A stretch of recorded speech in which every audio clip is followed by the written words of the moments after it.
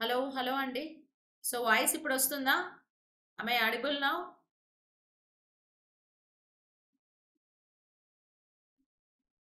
So I'm sorry, ఇక్కడ ఏదో కొంచెం మైక్ ఇష్యూ ఉన్నింది. గుడ్ ఈవినింగ్ అండి. ఇప్పుడు ఓకే కదా? వాయిస్ వస్తుందా ఇప్పుడు?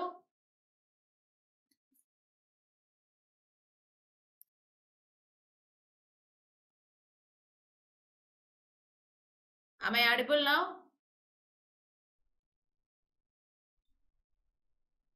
Okay,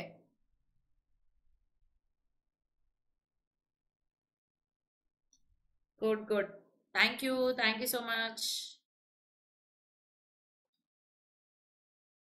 hi Swathi.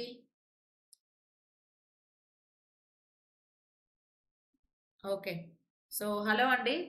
So everyone please do like the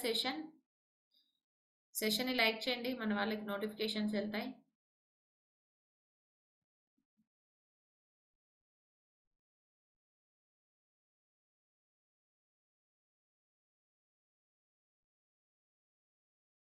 okay, so anyways, so let us start our session. Start చేద్దాం. అండ్ ద ఫస్ట్ క్వశ్చన్ వచ్చి, క్వశ్చన్ చూడండి.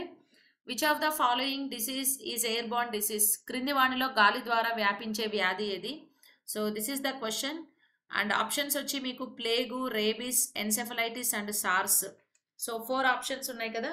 సో కరెక్ట్ ఆన్సర్ ఏమవుతుందండి? What is the correct answer? Correct answer for this question only 1, 2 correct, only 4 correct, 1, 2, 3 correct and all the above. So what is the correct answer?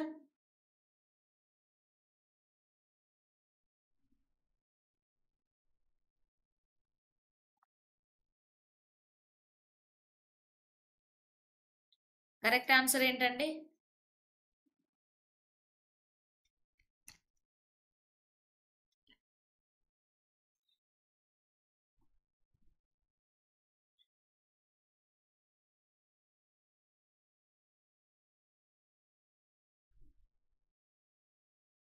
Option 1. Okay, so చూద్దాం correct answer ఏంటని.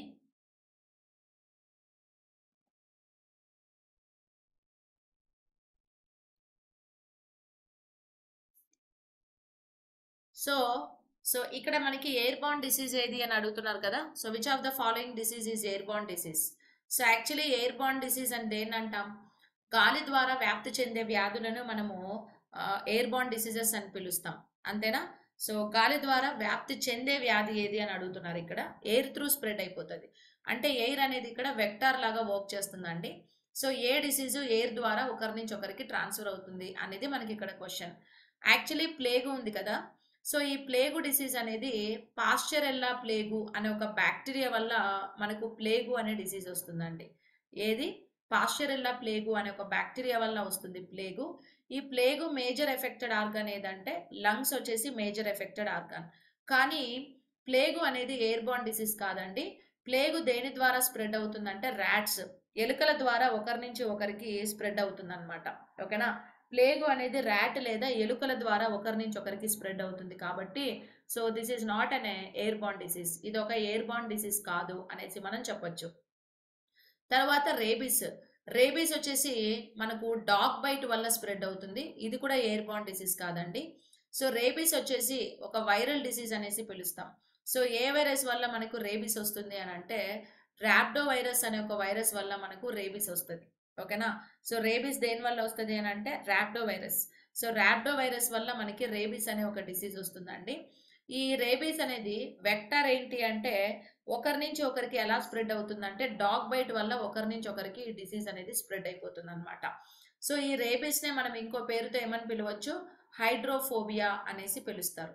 So రేబీస్కి ఇచ్చే vaccine ఏంటిది మనము? So రేబీస్కి ఇచ్చే vaccine వచ్చేసి rabies vaccine అండి. కనిపెట్టింది ఎవరు అంటే లూయిస్ పాస్చర్ అనే సైంటిస్ట్.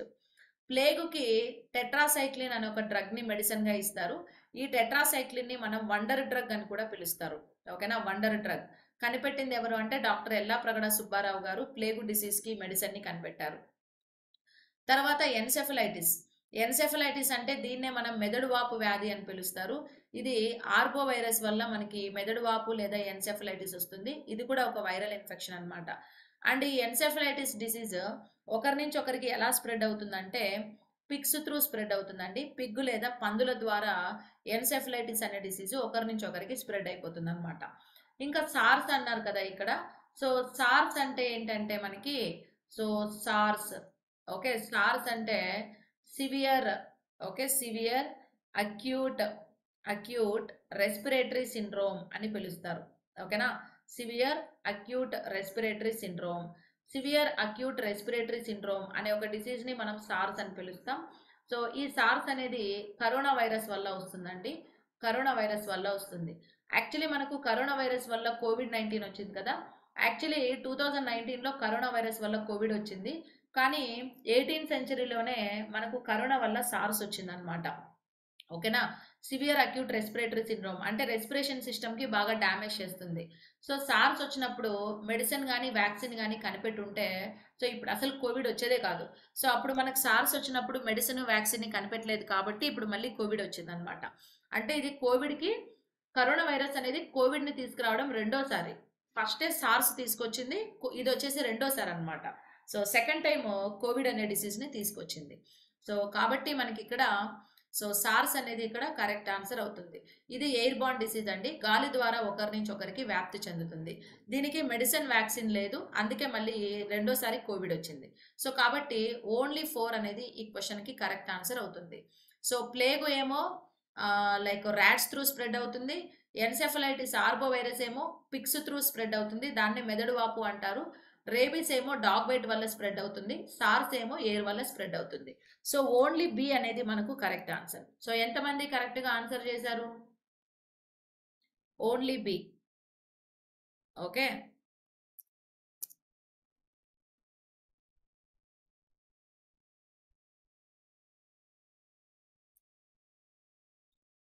నెక్స్ట్ క్వశ్చన్కి వెళ్దామా?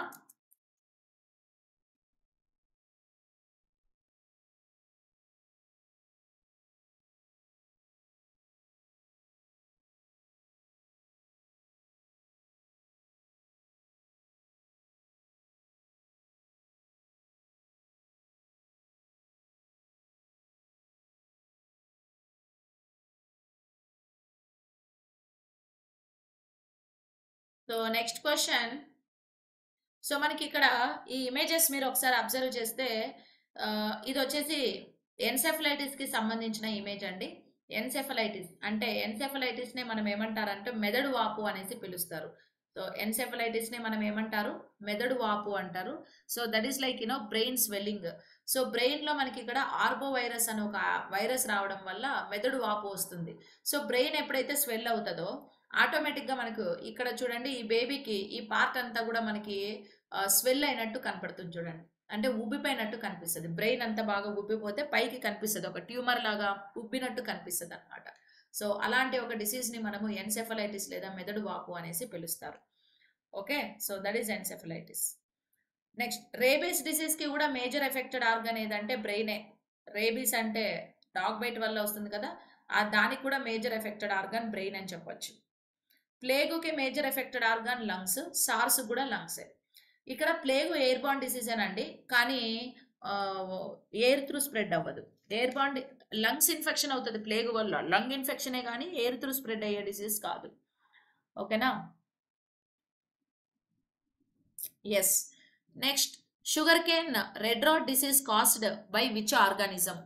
Sugar cane red rot disease అనేది ఏ ఆర్గానిజం వల్ల వస్తుంది? Sugar cane red rot disease ఏ ఆర్గానిజం వల్ల వస్తుందండి? బ్యాక్టీరియానా, వైరసా, ఫంగసా?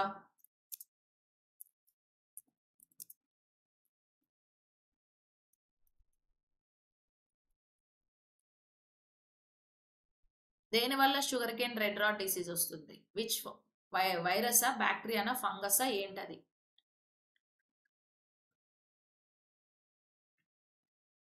So tell me the correct answer. నాకు మళ్ళీ థ్రోట్ పెయిన్ స్టార్ట్ అయింది, అందుకే స్లోగా చెప్తున్నా. నిన్న నాన్ స్టాప్ 6 అవర్స్ కదా, మార్నింగ్ 2 అవర్స్, ఆఫ్టర్నూన్ 6 అవర్స్.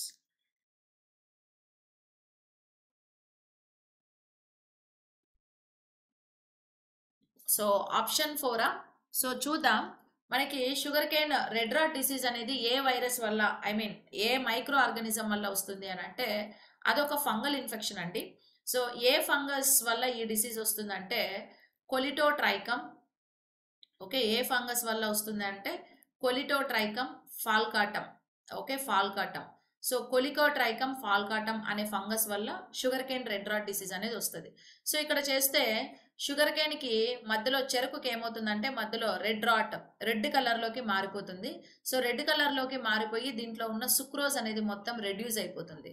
అంటే ప్లాంట్ ని ఫంగస్ ఏం చేస్తుంది అంటే డిసీజ్ అంతా స్ప్రెడ్ చేసి సుక్రోజ్ పర్సంటేజ్ ని తగ్గించేస్తుంది. అలాంటి ఒక డిసీజ్ ని మనము sugar cane red rot disease అని పిలుస్తాం. ఇది వచ్చేసి సో కొలెటోట్రైకమ్ ఫాల్కాటమ్, కొలెటోట్రైకమ్ ఫాల్కాటమ్ అనే ఫంగస్ వల్ల షుగర్ కేన్ లో మనకు రెడ్ రాట్ డిసీజ్ వస్తుందండి. సో ఎప్పుడైతే షుగర్ కేన్ లో మనకు రెడ్ రాట్ డిసీజెస్ వచ్చాయో సో షుగర్ కేన్ లో మనకి ఏమవుతుందంటే సో మొత్తం సుక్రోజ్ అంతా కూడా రెడ్యూస్ అయిపోతుంది. సుక్రోజ్ అంతా రెడ్యూస్ అయిపోయి రెడ్ కలర్ మచ్చలన్నీ వచ్చేస్తాయి. ఓకే, రెడ్ కలర్ మచ్చలు వస్తాయి. టేస్ట్ కూడా తగ్గిపోతుంది. యాక్చువల్లీ సుక్రోజ్ అనేది ఇది ఒక షుగర్ కదా, కార్బోహైడ్రేట్. సో టేస్ట్ అంతా తగ్గిపోయి మొత్తం ఏమేర్పడుతుంది అని అంటే చప్పగా అయిపోతుంది. ఇలాంటి షుగర్ కేన్ ని మనం తిన్నా కూడా ఈ ఫంగస్ మన బాడీలోకి వచ్చేసి మనకు కూడా డిసీజెస్ ని క్రియేట్ చేసే ఛాన్స్ ఉందన్నమాట. సో కాబట్టి రెడ్ రాట్ డిసీజ్ వచ్చిన షుగర్ కేన్ ని మనం తినకూడదు. ఎందుకంటే ఆల్రెడీ దాంట్లో కొలెటోట్రైకమ్ ఫాల్కాటమ్ అనే ఫంగస్ ఉంటుంది. ఒకవేళ మనం ఆ షుగర్ కేన్ ని తిన్నా ఆ ఫంగస్ మన బాడీలోకి వచ్చేసి మన బాడీలో కూడా డిసీజెస్ ని స్ప్రెడ్ చేసేస్తుంది అనమాట. ఓకేనా. సో దాన్ని మనము sugar cane red rot disease అనేసి పిలుస్తారు. ఇలా ఉంటుంది అది sugar cane red rot disease అనేది. Okay, yes.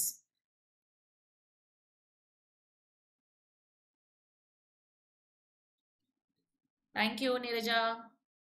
Good evening Sujatha. What మహర్షి, చిన్నపిల్లల్లో హెడ్ పైన ఉండేది. సో మనకి హెడ్ ఉంది కదా. సో హెడ్ లో కూడా మనకి ఫోర్ హెడ్ లో కూడా లైక్ ఏంటంటే స్కాల్ఫ్ లో కూడా మనకి ఫంగల్ ఇన్ఫెక్షన్స్ వచ్చేస్తాయి అన్నమాట. సో ఎప్పుడైతే మనకు స్కాల్ఫ్ లో ఎక్కువగా స్వెట్ ఎక్కువగా మెయింటైన్ చేస్తూ ఉంటామో అప్పుడు దాన్నే టీనియా క్యాప్టిస్ అని పిలుస్తారండి. టీనియా క్యాప్టిస్ అనే ఫంగస్ తెలుసా మీకు, విన్నారా? టీనియా క్యాప్టిస్. సో టీనియా క్యాప్టిస్ అనే ఫంగస్ వల్ల మనకు హెడ్ లో తల లోపల ఏమవుతుందంటే ఫంగల్ ఇన్ఫెక్షన్స్ ఎక్కువగా వచ్చేసి హెయిర్ అంతా ఫాల్ అయిపోయి బోల్ హెడ్ వచ్చేస్తుంది అనమాట. ఓకేనా, ఫంగల్ ఇన్ఫెక్షన్ అంటాం దాన్ని. చూసే ఉంటారు, చూపిస్తా చూడండి related image.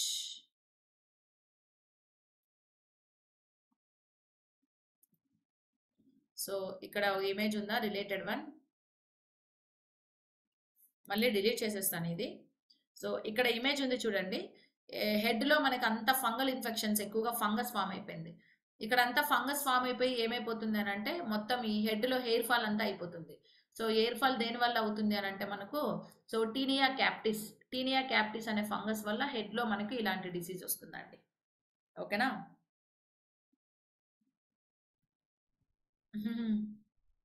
Like this.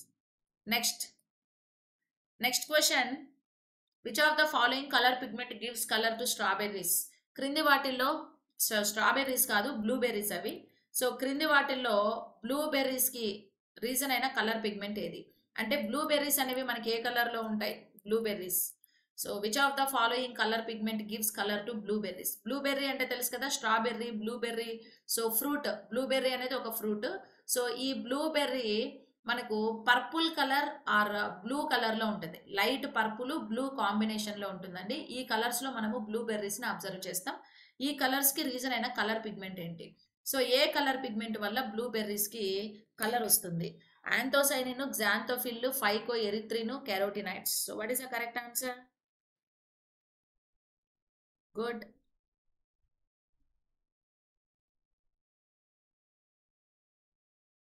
CSIR exam. Oh, CSIR exam రాసారా మీరు?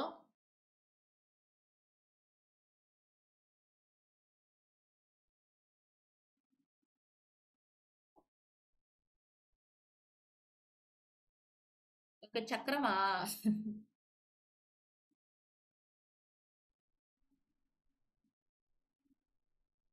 ఫోర్ హెడ్ ఎక్కువ ఉండడానికి రీజన్ కూడా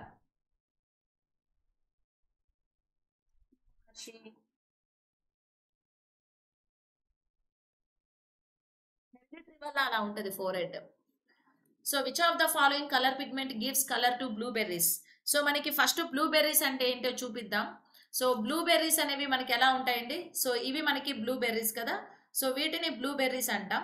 సో ఈ బ్లూబెర్రీస్ ఈ కలర్లో ఇక్కడ చూస్తే లైట్ మనకి ఏంటంటే పర్పుల్ కలర్లో కనపడతాయి, ఒక్కొక్కసారి థిక్ బ్లూ కలర్లో కనపడతాయి, ఒక్కోసారి బాగా థిక్ బ్లూ కలర్లో, ఒక్కోసారి పర్పుల్ కలర్స్లో మనకి బ్లూబెర్రీస్ అన్ని కనపడుతూ ఉంటాయి.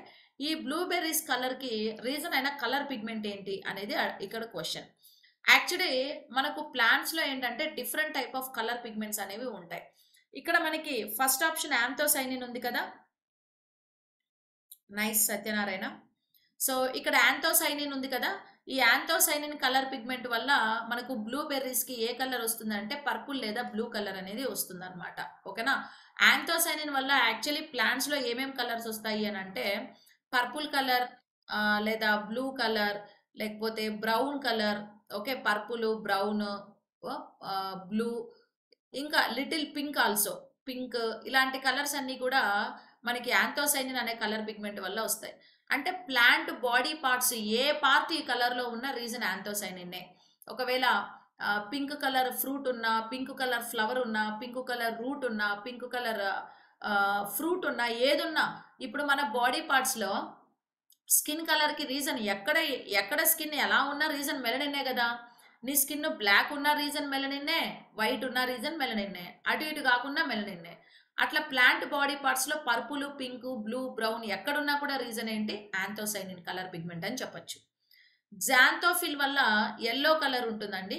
సో ఇప్పుడు మామిడి పండు పండిపోయిన తర్వాత ఎల్లో కలర్లో ఉంటుంది, రీజన్ ఏంటంటే జాంథోఫిల్ కలర్ పిగ్మెంట్. అలాగే మనకు ఎల్లో లీవ్స్ కానీ, ఎల్లో ఫ్లవర్స్ కానీ, ఎల్లో రోసెస్ కూడా వస్తాయి మనకి. అంటే ప్లాంట్ బాడీ పార్ట్స్లో ఏ పార్ట్ ఎల్లో కలర్లో ఉన్న రీజన్ జాంథోఫిల్ అని చెప్పచ్చు. ఫైకో ఎరిత్రిన్ అంటే పేర్లోనే ఉంది కదా, రెడ్ కలర్. సో ఫైకో ఎరిత్రిన్ అంటే రెడ్ కలర్కి రీజన్. ఇప్పుడు స్ట్రాబెర్రీస్ ఏమో రెడ్ కలర్లో ఉంటాయి కదా, సో స్ట్రాబెర్రీస్ రెడ్ కలర్లో ఉండడానికి రీజన్ ఫైకో ఎరిత్రిన్, బ్లూబెర్రీస్కి రీజన్ ఏమో యాంథోసైనిన్. అలా రెడ్ రోజ్ కావచ్చు, రెడ్ ఫ్లవర్ కావచ్చు, రెడ్ లీవ్స్ కావచ్చు, ప్లాంట్ బాడీ పార్ట్స్ రెడ్ కలర్లో ఏది ఉన్నా కూడా దానికి రీజన్ ఏమని చెప్పొచ్చు అంటే ఫైకో ఎరిత్రిన్ అనేసి మనం చెప్పుకోవచ్చు. తర్వాత కెరోటినాయిడ్స్ అండి. కెరోటినాయిడ్స్కి రీజన్ ఏదంటే ఆరెంజ్ కలర్కి రీజన్ కెరోటినాయిడ్స్ అనేసి మనం చెప్పొచ్చు. అంటే ఇప్పుడు క్యారెట్ ఉందా, సో క్యారెట్ ఏ కలర్లో ఉంటుంది? ఆరెంజ్ కలర్లో ఉంటుంది. దానికి రీజన్ ఏంటంటే beta carotene colour pigment. So beta carotene అనే కలర్ పిగ్మెంట్ వల్ల క్యారెట్ ఆరెంజ్ కలర్లో ఉంటుంది. అంటే ఆరెంజ్ కలర్ ఎక్కడున్నా కూడా దానికి రీజన్ ఏం చెప్పొచ్చు అంటే కెరోటినాయిడ్స్ అనేసి మనం చెప్పొచ్చు. సో ఇవి కొన్ని కలర్ పిగ్మెంట్స్ ప్లాంట్స్లో ఉండేవి అనేసి మనం చెప్పుకుంటాం. ఓకేనా, ఎస్. సో కాబట్టి ఫస్ట్ ఆప్షన్ కరెక్ట్ అండి. ఇందులో మీకు వాటర్ సాల్యుబుల్ పిగ్మెంట్స్ ఏవి, ఇన్సాల్యుబుల్ పిగ్మెంట్స్ ఏవి అని కూడా అప్పుడప్పుడు క్వశ్చన్ అడుగుతూ ఉంటారు. యాంథోసైనిన్ వచ్చేసి వాటర్ సాల్యుబుల్ పిగ్మెంట్ అండి, water soluble.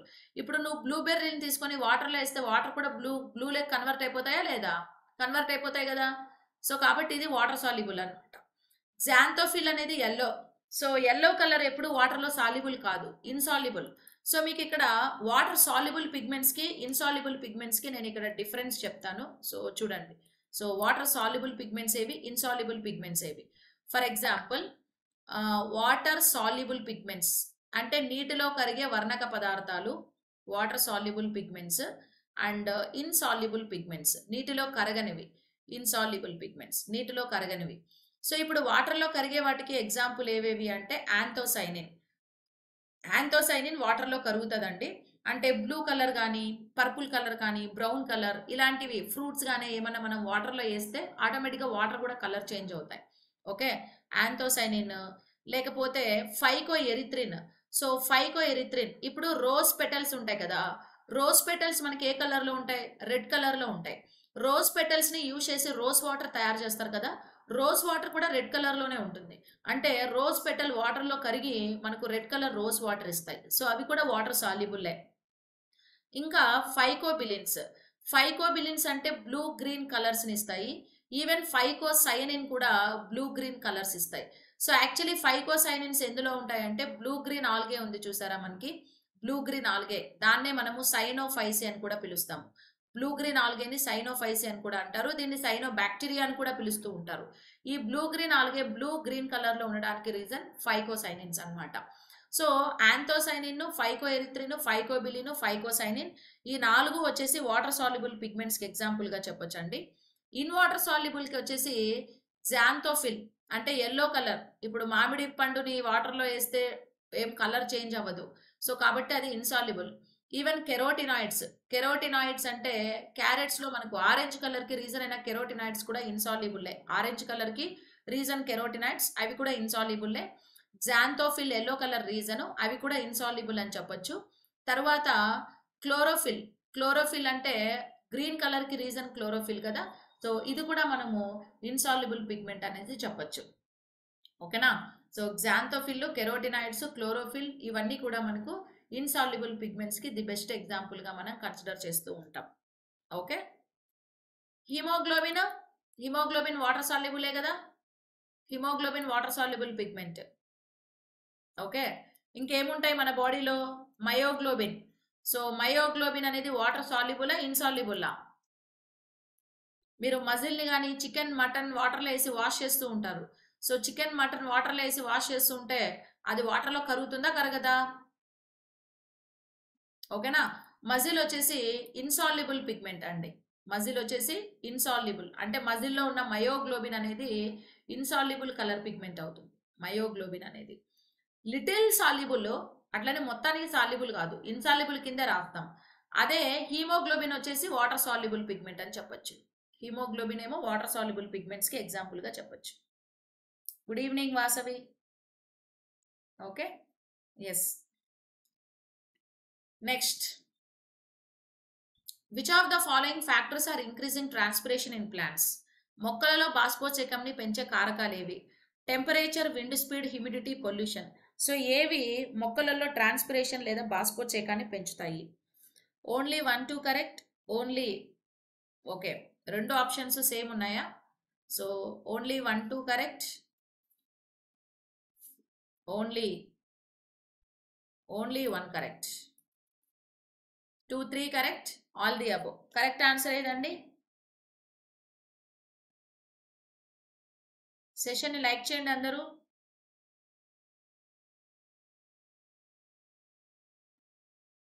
Hi Vasavi, good evening.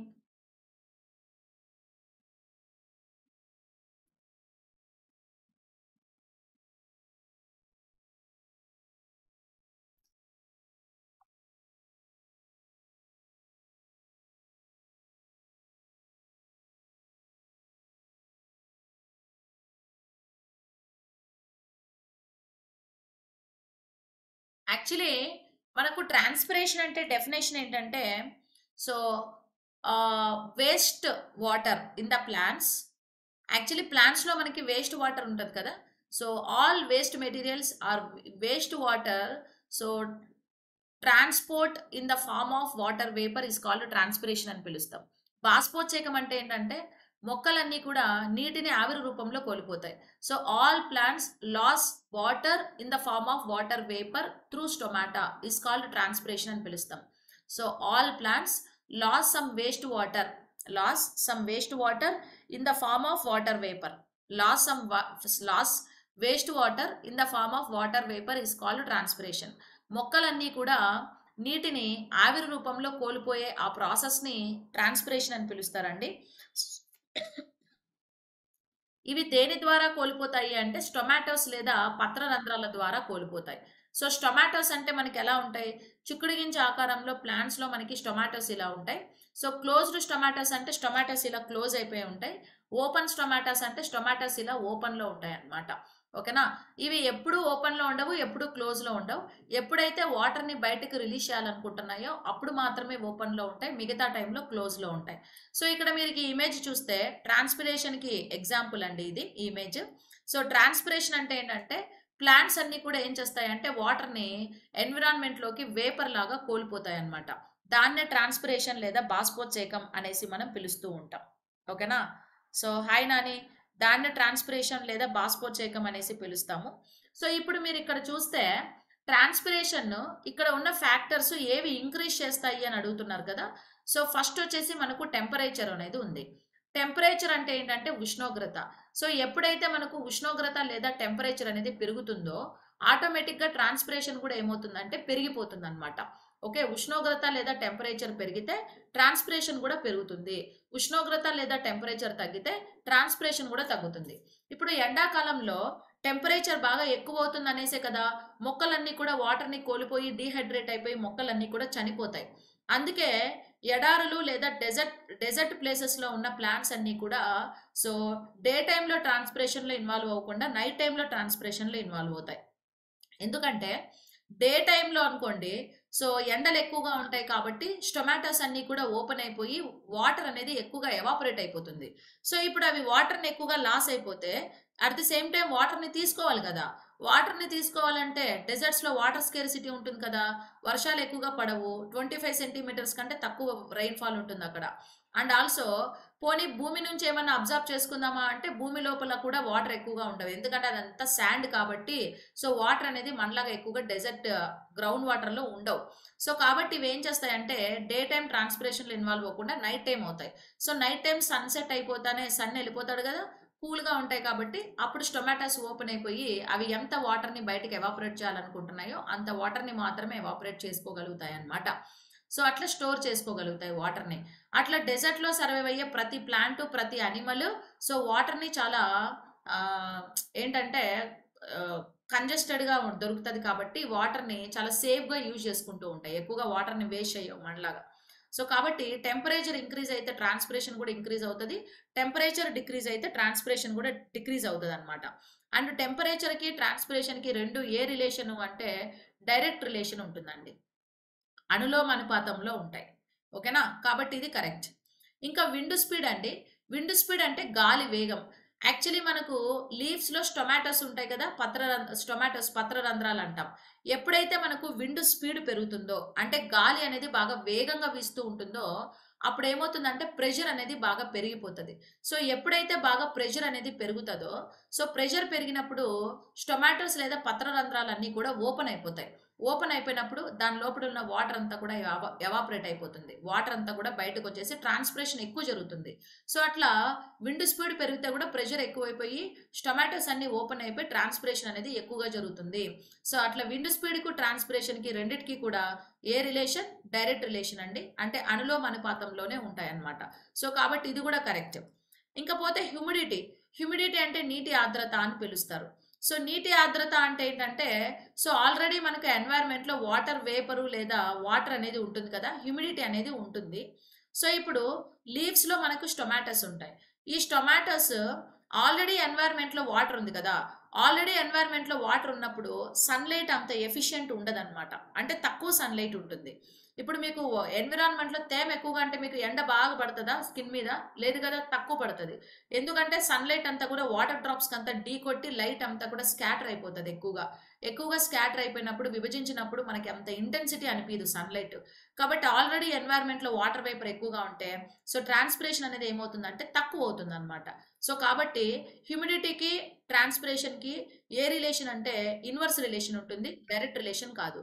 అంటే హ్యూమిడిటీ పెరిగితే ట్రాన్స్పిరేషన్ తగ్గుతుంది, హ్యూమిడిటీ తగ్గితే ట్రాన్స్పిరేషన్ పెరుగుతుంది అని చెప్పొచ్చు. ఇంకా పొల్యూషన్ అండి. ఎప్పుడైతే వాతావరణంలో పొల్యూషన్ బాగా పెరిగిపోతుందో ఆ దుమ్ము ధూళి మట్టి ఆ గ్యాస్ పార్టికల్స్ అంతా కూడా లీఫ్ మీద వచ్చి పడిపోతాయి. సో ఎప్పుడైతే గ్యాస్ పార్టికల్ అంతా లీఫ్ మీద పడిపోతాయో అప్పుడు స్టొమాటోస్ అన్ని కూడా ఆ దుమ్ముతో ఏమైపోతాయి అంటే క్లోజ్ అయిపోతాయి. స్టొమాటోస్ క్లోజ్ అయిపోవడం వల్ల ట్రాన్స్పిరేషన్ ఎక్కువగా జరగదు. స్టొమాటోస్ క్లోజ్ అయిపోతే ట్రాన్స్పిరేషన్ జరగదు, గ్యాసెస్ ఎక్స్చేంజ్ ఏమీ జరగదు, అంటే ఫోటోసింథసిస్ రెస్పిరేషన్ కూడా తగ్గిపోతాయి. ఎందుకంటే స్టొమాటోస్ని ప్లాంట్ నోస్తో కంపేర్ చేస్తాం కదా, గ్యాసెస్ ఎక్స్చేంజ్ కూడా దానివల్లే జరుగుతుంది. సో కాబట్టి పొల్యూషన్ పెరిగితే ట్రాన్స్పిరేషన్ తగ్గుతుంది, పొల్యూషన్ తగ్గితే ట్రాన్స్పిరేషన్ పెరుగుతుంది. సో ఇవి రెండు కూడా ఏ రిలేషన్లో ఉంటాయి అంటే మనకి ఇన్వర్స్ రిలేషన్లో ఉంటాయి అనేసి మనం చెప్పుకోవచ్చు అనమాట. సో కాబట్టి మనకి ఇక్కడ ఇంక్రీజ్ దేనివల్ల అవుతుంది అన్నాడు కాబట్టి సో ఇంక్రీజ్ అనేది temperature wind speed పెరిగితేనే transpiration increase అవుతుంది, ఈ రెండిటి వల్ల ట్రాన్స్పిరేషన్ డిక్రీజ్ అవుతుంది. సో కాబట్టి ఓన్లీ 1, 2 అనేది మనకి ఇక్కడ కరెక్ట్ ఆన్సర్ అవుతుంది. ఓకేనా, yes, only 1, 2 is the correct answer for this question. Understood? That is transpiration. And next question చూడండి, which of the following algae is unicellular algae? Unicellular algae అని క్రింది వానిలో దేన్ని పిలుస్తారండి?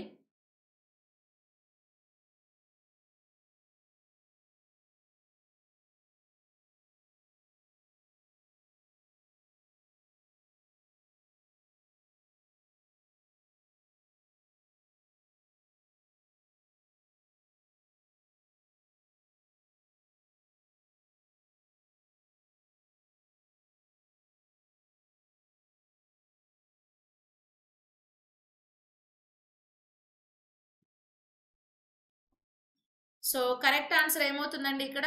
So which of the following algae is unicellular algae? Unicellular algae అని మనం దేన్ని పిలుస్తాము అంటున్నాం కదా. సో ఇప్పుడు ఇక్కడ క్లామిడోమోనాస్ అనేది ఉంది. సో క్లామిడోమోనాస్ కూడా మనకి ఇది ఒక type of algae. So Chlamydomonas అనేది యూనిసెల్యులార్ ఆల్గే. ఈ క్లామిడోమోనాస్ ఎక్కడ ఉంటుందంటే ఇది ఉంది కదా గ్రీన్ కలర్ లో, దీన్నే మనం క్లామిడోమోనాస్ అని పిలుస్తారు. ఈ క్లామిడోమోనాస్ ఆల్గే, ఆల్గేస్ అన్ని కూడా మనకు ఆక్వాటిక్ ప్లాంట్స్ అండి. ఆక్వాటిక్ ప్లాంట్స్ కాబట్టి ఎక్కువగా ఇవి ఎక్కడ సర్వే అవుతూ ఉంటాయి అంటే వాటర్ లోనే ఎక్కువగా సర్వే అవుతూ ఉంటాయి అన్నమాట. Okay, this is like aquatic plant. Aquatic plants water లో సర్వే అవుతూ ఉంటాయి. సో వీటిల్లో క్లోరోఫిల్ పిగ్మెంట్స్ ఉండి సో ఫోటోసింథసిస్ లో ఇన్వాల్వ్ అయ్యి ఫుడ్ ని ప్రిపేర్ చేసుకుని సర్వే అవుతూ ఉంటాయి. సో కాబట్టి దీన్ని మనం ఏమని పిలుస్తారు అని అంటే యూనిసెల్యులార్ ఆల్గేకి ఎగ్జాంపుల్ గా చెప్పొచ్చు. ఇంకా డయాటమ్స్ కూడా యూనిసెల్యులార్ ఆల్గేసే. డయాటమ్స్ అంటే పాచి లేదా నాచు అని పిలుస్తారండి. ఇది సముద్రంలో మనకి ఇక్కడ చూడండి, ఇది మనకు డయాటమ్స్ కి ది బెస్ట్ ఎగ్జాంపుల్ గా మనం వీటిని చెప్పొచ్చు. ఓకేనా, this is like diatoms. So diatoms కి బెస్ట్ ఎగ్జాంపుల్ గా చెప్పొచ్చు. సో సముద్రాల్లో పాచి లాగా ఏమవుతాయంటే ఒక లేయర్ ఫ్లోట్ అవుతూ ఉంటాయి అన్నమాట, తేలుతూ ఉంటాయి డయాటమ్స్ అన్ని కూడా. సో పచ్చిక బయళ్ళు అని పిలుస్తారు. తెలుగులో దీన్ని ఏమని పిలుస్తారు అంటే డయాటమ్స్ ని పచ్చిక బయళ్ళు అని పిలుస్తారు. ఈ పచ్చిక బయళ్ళు లేదా డయాటమ్స్ అనేవి కూడా మనకి ఆ, ఇవి కూడా యూనిసెల్యులార్ ఆల్గేస్ కి ది బెస్ట్ ఎగ్జాంపుల్ గా మనం చెప్పొచ్చు అన్నమాట. ఓకేనా. అలాగా. ఇంకా పోతే డయాటమ్ ని మనం ప్రొటిస్టా అని కూడా పిలుస్తాం. ప్రొటిస్టా కింగ్డమ్ కిందకు వస్తాయి డయాటమ్స్. దేని కిందకు వస్తాయి? ప్రొటిస్టా కింద. ప్రొటిస్టా కిందకి ఎందుకు వస్తాయి అంటే యూనిసెల్యులార్ యూ క్యారియోట్స్ కాబట్టి ప్రొటిస్టా కింగ్డమ్ కిందకు వస్తాయి. తర్వాత క్లోరెల్లా అండి. క్లోరెల్లా కూడా ఇది కూడా యూనిసెల్యులార్ ఆల్గే అని చెప్పొచ్చు. ఈ క్లోరెల్లాని మనం ఏమని కూడా పిలుస్తారు అంటే స్పేస్ ప్లాంట్ అని కూడా పిలుస్తారండి. స్పేస్ ప్లాంట్ అంటే దీన్ని అంతరిక్షంలోకి తీసుకెళ్లారు. సో ఇది అంతరిక్షంలోకి వెళ్ళి ఏం చేస్తుంది అని అంటే, సో ఆస్ట్రోనాట్స్ అనేవి స్పేస్ లోకి వెళ్తారు కదా, ఆస్ట్రోనాట్స్. సో ఆస్ట్రోనాట్స్ ఎవరైతే స్పేస్ లోకి వెళ్తారో వాళ్ళతో పాటు ఈ డయాటమ్స్ ని కూడా పంపిస్తారనమాట. ఇవన్నీ డయాటమ్స్ యాక్చువల్లీ ఇక్కడ ఉన్నాయి చూడండి ఫస్ట్ డయాగ్రామ్ లో. సో ఇవన్నీ కూడా డయాటమ్స్. సో వాళ్ళతో పాటు డయాటమ్స్ స్పేస్ లోకి పంపిస్తారు. ఈ డయాటమ్స్ ఏం చేస్తాయి అని అంటే లైట్ సమక్షంలో ఫోటోసింథసిస్ లో ఇన్వాల్వ్ అవుతాయి కదా. సో ఫోటోసింథసిస్ లో ఎప్పుడైతే ఇన్వాల్వ్ అవుతాయో ఫోటోసింథసిస్ కోసం కార్బన్ డైఆక్సైడ్ గ్యాస్ కావాలి కదా. ఈ ఆస్ట్రోనాయిడ్స్ రిలీజ్ చేసిన కార్బన్ డైఆక్సైడ్ గ్యాస్ ఈ క్లోరెల్లా ప్లాంట్ అనేది పీల్చేసుకుంటది. పీల్చుకొని స్పేస్ లో కార్బన్ డైఆక్సైడ్ ని తగ్గిస్తుంది అండ్ ఫోటోసింథసిస్ లో ఇన్వాల్వ్ అయ్యి ఆక్సిజన్ ని బయటకు రిలీజ్ చేస్తుంది. ఆక్సిజన్ ని బయటకు రిలీజ్ చేస్తే స్పేస్ లో మనకు ఆక్సిజన్ తక్కువ ఉంటుంది కాబట్టి ఈ chlorella photosynthesis process through release చేసిన ఆక్సిజన్ ని ఈ ఆస్ట్రోనాట్స్ తీసుకుంటారనమాట. అంటే వాళ్ళకి ఆక్సిజన్ స్కేర్సిటీ రాకుండా అక్కడ ఆక్సిజన్ లేకపోతే ఎక్కడ ఊపిరాడక చచ్చిపోతారు అనేసి ప్లాంట్స్ ని పంపిస్తారనమాట అక్కడికి. సో వాళ్ళతో పాటు ప్లాంట్ కూడా వెళ్తే ప్లాంట్ లైట్ సమక్షంలో ఫోటోసింథసిస్ లో ఇన్వాల్వ్ అవ్వడం కోసం సో వాళ్ళు రిలీజ్ చేసిన కార్బన్ డైఆక్సైడ్ ని అది తీసేసుకొని ఆక్సిజన్ ని ఫోటోసింథసిస్ ప్రాసెస్ ద్వారా బయటకు రిలీజ్ చేస్తే ఆ ఆక్సిజన్ ని ఆస్ట్రోనాట్స్ తీసుకొని అక్కడ సర్వే అవుతారనమాట. ఓకేనా. సో చూడండి, ప్లాంట్ డైరెక్ట్ గా ఆక్సిజన్ ఇచ్చి కూడా మనుషుల్ని బ్రతికిస్తుంది. సో అందుకే ఈ క్లోరెల్లాని స్పేస్ ప్లాంట్ అని కూడా పిలుస్తాము. అది కూడా ఒక యూనిసెల్యులార్ ఆల్గేగా మనం కన్సిడర్ చేయొచ్చు అనమాట. సో కాబట్టి ఇక్కడ ఉన్న అన్ని ఆప్షన్స్ కరెక్ట్ అండి. All the above is the correct answer for this question. Okay. Yes, అర్థమైందా? స్పేస్ ప్లాంట్ అని ఎందుకు అంటాం దాన్ని? Next question, కసవా is which part of the plant? కసవా అనేది మొక్క యొక్క ఈ భాగం, రూట్, స్టెమ్, లీఫ్, ఫ్రూట్. కసవా అనేది మొక్క యొక్క ఈ భాగం. కసవా ఏ భాగం అండి ప్లాంట్ కి సంబంధించి?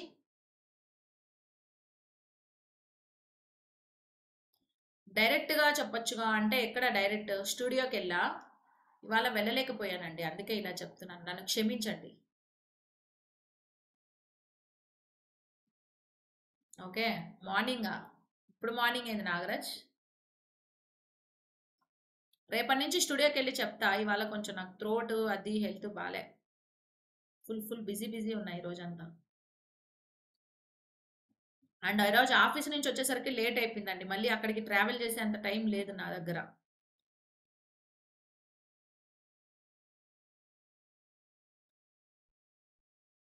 ఓ, సరే అశోక్, రేపటి నుంచి పోతా. ఆంధ్రాకి ఎప్పుడు వస్తారు? రావాలంటావా? ఎప్పుడో ఈ మధ్య ఎలక్షన్స్ ఉన్నాయంట కదా, అప్పుడు వస్తా.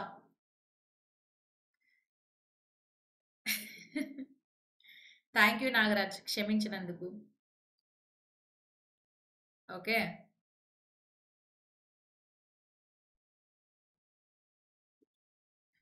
క్షమించలేరా? 10 క్వశ్చన్స్ ఎక్స్ట్రా చేయాలా? అమ్మో, అది క్షమించినట్టు లేదు, punishment ఇచ్చినట్టుంది. Money.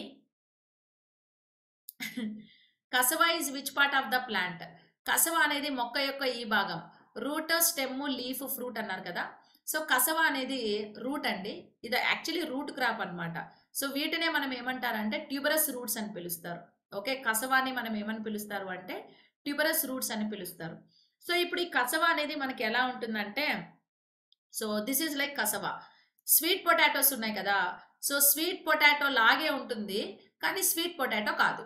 Okay, sweet potato లాగా ఉంటుంది, స్వీట్ పొటాటో కాదు. సో దీన్ని కూడా మనం పొటాటోస్ అనే పిలుస్తారు. సో ఇది ఒక రూట్ క్రాప్ అన్నమాట. అంటే రూట్స్ ట్యూబర్స్ లాగా మాడిఫై అయ్యి అందులో ఫుడ్ స్టోర్ చేసుకుంటాయి.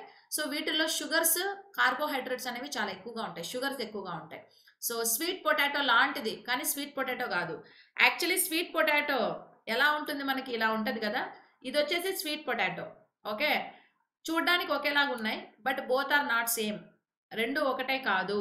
ఇవి స్వీట్ పొటాటోస్, ఇవి యాక్చువల్లీ నార్మల్ కసవా కసవా ట్యూబర్స్ అన్నమాట. సో కాబట్టి ఈ కసవా అనేది మనకి ఏంటంటే ఒక రూట్ క్రాప్ అండి. ఓకే, వేర్లు అన్నమాట అవి. వేర్లు వేర్లు అంటే వేర్లు లోపల మనకి ట్యూబర్ అనేది స్టార్ట్ అవుతుంది. అంటే స్వీట్ పొటాటోస్ యాక్చువల్లీ మనకి రూట్ క్రాప్స్ ఏమేమి ఉన్నాయి? స్వీట్ పొటాటో రూట్ క్రాప్, తర్వాత క్యారెట్ రూట్ క్రాప్, తర్వాత బీట్రూట్ కూడా రూట్ క్రాప్, తర్వాత వచ్చి రాడిష్ కూడా రూట్ క్రాప్. ఇక్కడ చెప్పిన కసవా కూడా రూట్ క్రాపే, బసవా కాదు, కసవా. ఓ, జగన్ బ్రో కోటేయాలా? ఓకే, యాక్చువల్లీ ఇవాళ నేను క్లాస్ 8:30కే స్టార్ట్ చేశాను. ఆల్మోస్ట్ క్లాస్ టైం అయిపోయింది, మీరు అందరూ లేట్గా జాయిన్ అయ్యారు. ఓకేనా? సో కాబట్టి ఇది రూట్ క్రాప్ అండి. స్టెమ్స్కి ఎగ్జాంపుల్ ఏందండి? స్టెమ్స్కి ఎగ్జాంపుల్ వచ్చేసి ఆనియన్ అనేది స్టెమ్, తర్వాత గార్లిక్ అనేది కూడా స్టెమ్. ఆనియన్, గార్లిక్, తర్వాత ఇంకా ఏమున్నాయి స్టెమ్స్? బోలో పొటాటో, పొటాటో కూడా స్టెమ్. తర్వాత కొలకేషియా అంటాం కదా, చామగడ్డలు, కందగడ్డలు అంటాం. చామగడ్డలు, కందగడ్డలు అవి కూడా స్టెమ్మే. తర్వాత అల్లం ఉంది కదా, జింజర్. సో జింజర్, అల్లం లేదా జింజర్, ఇది కూడా స్టెమ్మే. కర్కుమిన్ ఉంది కదా, కర్కుమిన్ అంటే పసుపు అంటారు, అది కూడా స్టెమ్మే. ఓకేనా? ఆనియన్, గార్లిక్, పొటాటో, కొలకేషియా, చామగడ్డ, కందగడ్డ, జింజరు, కర్కుమిన్, పసుపు, ఇవన్నీ కూడా స్టెమ్ములు అనేసి మనం చెప్పొచ్చు. ఓకేనా?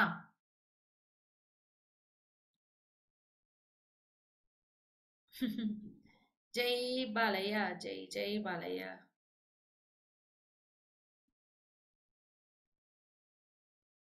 రోడ్డు పైన వైట్ లేయర్ కట్ చేసి షుగర్ వేసి ఇస్తారా? అవునా? ఎక్కడ దొరుకుతాయండి ఇవి? నేను ఎప్పుడు చూడలేదు మన సైడ్.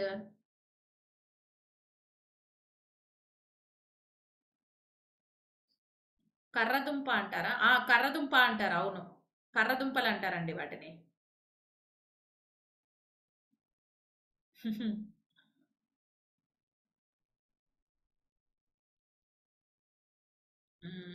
నైస్.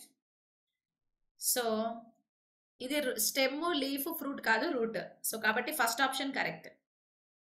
నెక్స్ట్ చూడండి, what are the respiratory organ in nematodes? నెమటోడ్స్లో శ్వాస అవయవాలు ఏవి? ఓకేనా? నెమటోడ్స్లో శ్వాస అవయవాలను వేటిని అంటారు? Lungs, skin, respiratory trees, gills. Gills అంటే మొప్పలు.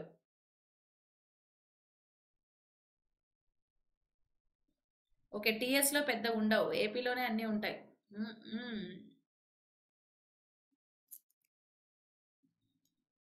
కర్ర పండేలం అంటారా? ఓకే. ఏపీలో డిఫరెంట్ డిఫరెంట్ ఫుడ్ ఉంటుందండి బాగా.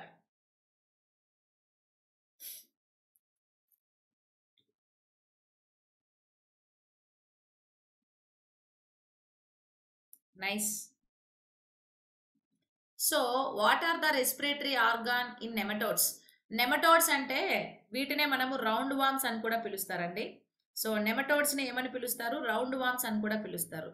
ఈ రౌండ్ వామ్స్ అన్ని నెమటోడ్స్ ఫైలం కిందకు వస్తాయి. నెమటోడ్స్ ఫైలం అంటే నథింగ్ బట్ అవి కూడా ఏంటంటే వామ్స్ అంటే పారాసైట్స్ అన్నమాట. ఫ్లాటీ హెల్మెంథిస్ అనేసి పిలుస్తూ ఉంటారు. ఓకేనా? వామ్స్ అంటే ప్లాటీ హెల్మెంథిస్ కేటగిరీ కిందకు వస్తాయి. ప్లాటీ హెల్మెంథిస్ అంటే ఏంటంటే బాడీ అంతా కూడా ఇలా ఫ్లాట్ గా ఉండేవి. నిమాటి హెల్మెంథిస్ అంటే రౌండ్ గా ఉండేవి. సో నెమటోడ్స్ అంటే ప్లాటీ హెల్మెంథిస్ లోను నెమటోడ్స్ ఉన్నాయి, నిమాటిలోను నెమటోడ్స్ ఉన్నాయి. మరి రౌండ్ వాము నెమటోడ్స్ లో రెస్పిరేషన్ దేని త్రూ జరుగుతుంది అని అంటే, సో స్కిన్ త్రూ రెస్పిరేషన్ జరుగుతుంది అనమాట. ఓకే, నేను హైడ్ అయిపోవాలంట, స్వాతి చెప్తుంది, ఒక్క నిమిషం హైడ్ అయిపోతా. హైడ్. ఓకేనా స్వాతి? సో కాబట్టి వీటిని నెమటోడ్స్ లేదా రౌండ్ వామ్స్ అనేసి పిలుస్తారు. ఈ రౌండ్ వామ్స్ లో మనకు రెస్పిరేషన్ దేని త్రూ జరుగుతుందంటే స్కిన్ లేదా చర్మం ద్వారా రెస్పిరేషన్ జరుగుతుందండి. సో చర్మం ద్వారా రెస్పిరేషన్ జరిగితే సో దీన్ని మనం డిఫ్యూజన్ అని పిలుస్తాం. యాక్చువల్లీ అమీబాలో మనకి ప్లాస్మా మెంబ్రెయిన్ ద్వారా రెస్పిరేషన్ జరుగుతుంది కదా. సో అమీబాలో ప్లాస్మా మెంబ్రెయిన్ ద్వారా రెస్పిరేషన్ జరిగితే దాన్ని మనం ఏమని పిలుస్తారు అని అంటే డిఫ్యూజన్ అని పిలుస్తారు. కానీ ఇది ఒక ఆర్గానిజం, దీంట్లో మనకి ఆర్గాన్స్ కూడా ఉంటాయి కాబట్టి దీని బాడీ మీద ఉన్న చర్మాన్ని ప్లాస్మా మెంబర్ అనాల్సిన అవసరం లేదు, స్కిన్ అనొచ్చు. ఈ స్కిన్ ద్వారా సో ఎన్వైరన్మెంట్ లో ఉన్న ఆక్సిజన్ అనేది లోపలికి వెళ్ళి బాడీ లోపల ఉన్న కార్బన్ డైఆక్సైడ్ అనేది బయటకు వస్తుంది, గ్యాసెస్ ఎక్స్చేంజ్ జరుగుతుంది. సో దాన్నే ఆ ప్రాసెస్ నే మనం ఏమని పిలుస్తారు అంటే డిఫ్యూజన్ లేదా వ్యాపనం అనేసి పిలుస్తారండి.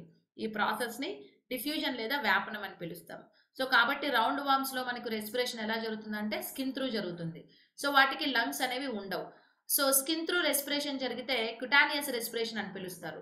కానీ దీంట్లో మాత్రం డిఫ్యూజన్ అని పిలవాలి. ఓకేనా? ఇప్పుడు అర్త్వామ్ లో స్కిన్ త్రూ రెస్పిరేషన్ జరుగుతుంది, దాన్ని మరి క్యుటానియస్ అంటావు. మరి దీన్ని క్యుటానియస్ అనకూడదు, ఎందుకంటే దీన్ని డిఫ్యూజన్ ప్రాసెస్ లో అంటే హై కాన్సన్ట్రేషన్ నుంచి గ్యాస్ పార్టికల్స్ లో కాన్సన్ట్రేషన్ కి సెమీ పర్మియబుల్ మెంబ్రెయిన్ ద్వారా వెళ్తున్నాయి కాబట్టి దీన్ని మనం డిఫ్యూజన్ అనాలి. ఆ డిఫరెన్స్ గుర్తుపెట్టుకోండి. అర్త్వామ్ లో స్కిన్ త్రూ జరిగితే అది క్యుటానియస్ రెస్పిరేషన్ లేదా చర్మ శ్వాసక్రియ. నెమటోడ్స్ లో స్కిన్ త్రూ జరిగితే అది డిఫ్యూజన్ లేదా వ్యాపనం అని చెప్పాలి. సో లంగ్స్ ఉండదు కాబట్టి లంగ్స్ త్రూ రెస్పిరేషన్ జరగదు. ఇంకా రెస్పిరేటరీ ట్రీస్ అంటే ఏంటంటే ఇప్పుడు మనకు లంగ్స్ అన్ని కూడా ట్రీస్ లాగే ఉంటాయి కదా. ట్రాకియా అనేసి ట్రాకియా రెండు మెయిన్ బ్రాంచెస్ మళ్ళీ సబ్ బ్రాంచెస్ లాగా డివైడ్ అయి ఉంటాయి కదా. సో ఇట్లా ట్రీ లాగా ఉంటుంది కాబట్టి రెస్పిరేటరీ ట్రీస్ అని పిలుస్తారు, ట్రీస్ తో కంపేర్ చేస్తారు అంతే వాటిల్లో. ఇంకా గిల్స్ అంటే మనకి ఏంటంటే ఫిషెస్ లోని తర్వాత స్నేయిల్ ఇలాంటి అనిమల్స్ లో మనకు ఫిషెస్ త్రూ రెస్పిరేషన్ అనేది గిల్స్ త్రూ రెస్పిరేషన్ జరుగుతుంది. సో కాబట్టి ఈ క్వశ్చన్ కి కరెక్ట్ ఆన్సర్ ఏంటంటే skin is the correct answer for this question అనేసి మనం చెప్పుకోవచ్చు. ఓకేనా? యాక్చువల్లీ నెమటోడ్స్ లో రెస్పిరేషన్ ఆర్గాన్స్ అనేవి డెవలప్ అయి ఉండవండి. ఈవెన్ నెమటోడ్స్ లో బ్లడ్ సర్క్యులేషన్ కూడా ఉండదు. నెమటోడ్స్ లో బ్లడ్ సర్క్యులేషన్ జరగదు అండ్ ఆల్సో రెస్పిరేషన్ జరగడానికి ఆర్గాన్స్ లేవు. కానీ ఎక్స్క్రీటరీ ఆర్గాన్స్ ఉన్నాయి, మళ్ళీ డైజెషన్ సిస్టమ్ కూడా ఉంది. మళ్ళీ ఎక్స్క్రీటరీ ఆర్గాన్స్ ఉన్నాయి, డైజెషన్ సిస్టమ్ కూడా ఉంది. కానీ రెస్పిరేటరీ ఆర్గాన్స్ లేవు, సర్క్యులేషన్ జరగదు, ఈ రెండు జరగవు. సో కాబట్టి ఆప్షన్ 2 అనేది ఈ క్వశ్చన్ కి కరెక్ట్ ఆన్సర్. ఓకేనా?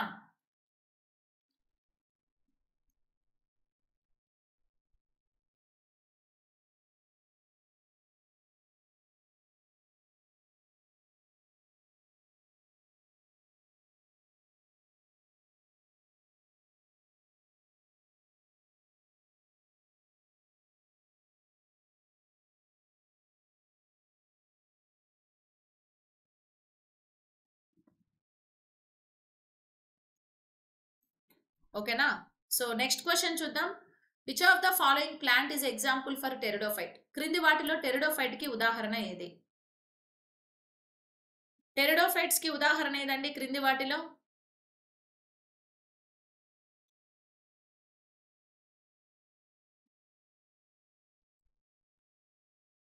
చాప్టర్ వైజ్ క్వశ్చన్స్ కూడా చేస్తానండి, చేస్తా, డోంట్ వరీ. ఓకే. టెరిడోఫైట్స్ కి ఉదాహరణ ఏది?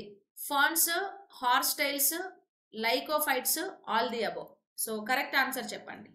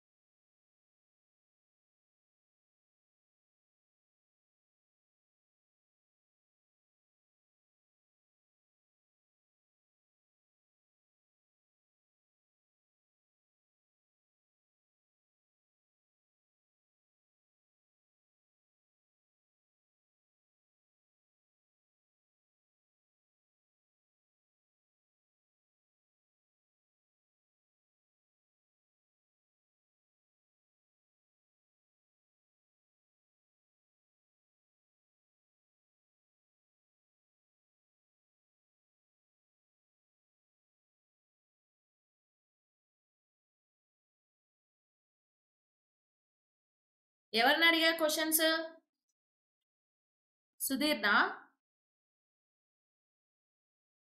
ఏం సుధీర్ లేట్గా వచ్చావా ఇవాళ? క్లాస్ కూడా అయిపోతుంది సుధీర్. ఆప్షన్ 1. సో టెరిడోఫైట్స్ కి ఎగ్జాంపుల్స్ ఏవి అంటే ఆల్ ది అబో అన్న కరెక్ట్ ఆన్సర్ అనమాట. సో ఫాన్స్ కూడా టెరిడోఫైట్సే, హార్స్ టైల్ కూడా టెరిడోఫైటే, లైకోఫైట్ కూడా టెరిడోఫైటే. టెరిడోఫైట్స్ ని మనం ఏమంటారు అంటే రెప్టైల్స్ ఆఫ్ ప్లాంట్ కింగ్డమ్ అని పిలుస్తారండి. Reptiles of plant Kingdom. So pteridophytes ని మనం ఏమని పిలుస్తారు అంటే రెప్టైల్స్ ఆఫ్ ప్లాంట్ కింగ్డమ్ అని పిలుస్తారు. ఎందుకంటే ఇప్పుడు రెప్టైల్స్ అంటే భూమి మీద పాకే జంతువుల్ని మనం రెప్టైల్స్ అని పిలుస్తాం కదా. సో ఈ టెరిడోఫైట్స్ కూడా స్టెమ్ అనేది వర్టికల్ గా లేకుండా హారిజాంటల్ గా ఇలా పెరుగుతుంది అనమాట భూమి మీద పడి. అందుకే వీటిని రెప్టైల్స్ ఆఫ్ ప్లాంట్ కింగ్డమ్ అంటారు. సో 90% రెప్టైల్స్ గానే ఉంటాయి. కొన్ని ప్లాంట్స్ నార్మల్ గా హారిజాంటల్ గా, హారిజాంటల్ గా కాకుండా స్టెమ్ అనేది ఇలా వర్టికల్ గా కొన్ని ప్లాంట్స్ లోనే ఉంటుంది అనమాట. సో అట్లా టెరిడోఫైట్స్ ని మనం రెప్టైల్స్ ఆఫ్ ప్లాంట్ కింగ్డమ్ అంటాం. ఇవి నాన్ ఫ్లవరింగ్ ప్లాంట్స్ అండి. ఓకే. నాన్ ఫ్లవరింగ్ ప్లాంట్స్ లో బాగా డెవలప్ అయిన ప్లాంట్స్ ఏవంటే pteridophyte. Actually non flowering plants 3 types కదా, థాలోఫైట్, బ్రయోఫైట్, టెరిడోఫైట్. ఈ మూడిటిల్లో థాలోఫైట్, బ్రయోఫైట్ డెవలప్ సరిగా అయి ఉండవు. టెరిడోఫైట్స్ అనేవి బాగా డెవలప్ అయి ఉంటాయి అన్నమాట. ఓకేనా. సో ఫర్న్స్ అంటే ఏంటంటే ఇక్కడ ఉన్నాయి చూసారా, వీటినే మనం ఫర్న్స్ అని పిలుస్తాం. ఇలా ఉంటాయండి చూడడానికి. ఈ ఫర్న్స్ అన్ని కూడా టెరిడోఫైట్స్ కి ఎగ్జాంపుల్. ఇవి సెక్షువల్, అసెక్షువల్ రెండు రిప్రొడక్షన్ లో పాల్గొంటాయి. లైంగిక, అలైంగిక ప్రత్యుత్పత్తిలో పాల్గొంటాయి అన్నమాట. ఓకేనా. So this is ferns.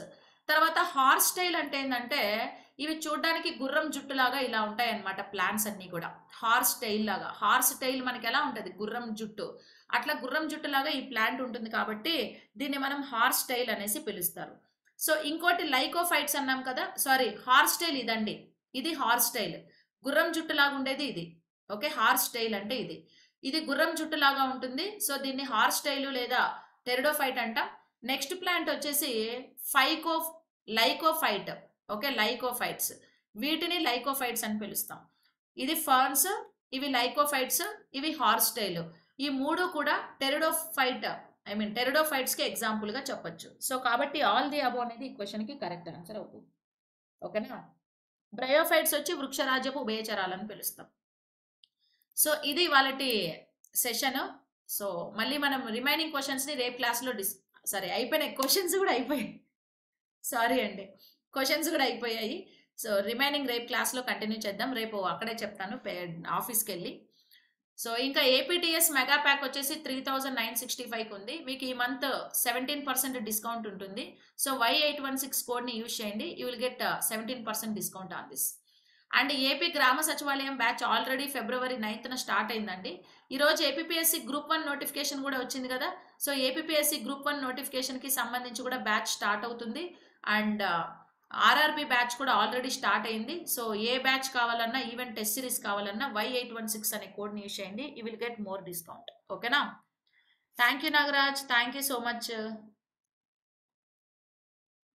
Okay, thank you అండి. సో ఇవాళ నాకు కొంచెం పని ఉంది, అందుకే కొంచెం తొందరగా అవగొట్టాను. సో రేపు క్లాస్లో మళ్ళీ మీట్ అవుదాం. Okay, thank you. Have a nice day. Good night. Bye bye. అందరూ ఈరోజు తొందరగా వదిలేశాను కాబట్టి తొందరగా వెళ్ళి లంచ్ చేసి పడుకోండి. పడుకోకండి, చదువుకోండి ఫస్ట్. Okay, thank you. అన్నీ చేస్తాం కానీ పీడిఎఫ్ పెట్టండి. పెడతా అశోక్, పీడిఎఫ్ పెడతా ఇప్పుడే.